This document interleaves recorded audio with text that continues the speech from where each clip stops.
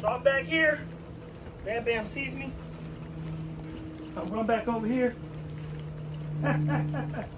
When he comes to me, I gets close, I'll pick him up and praise him. One of the things, if not the top 3 things, but I'll stick to one thing that I don't let people do, especially when the pup starts growing and we start building our relationship, I don't let everybody touch my dogs.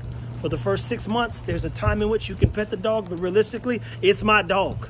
And it's important that the dog knows it's my dog. So all the feeding, all the care, all the picking up, all of the poop, all the relationship development, all the running from him so he could run to me, that process in itself gets him. First step to recall is what? Non-communication. When you walk off, your dog should follow you without saying anything. Therefore, when I do say, hey, Bam Bam, come here, he should be relatively close, but he's 8 weeks old. Expectations aren't that high. But you're going to stay tuned again. I'm going to keep breaking this whole thing down.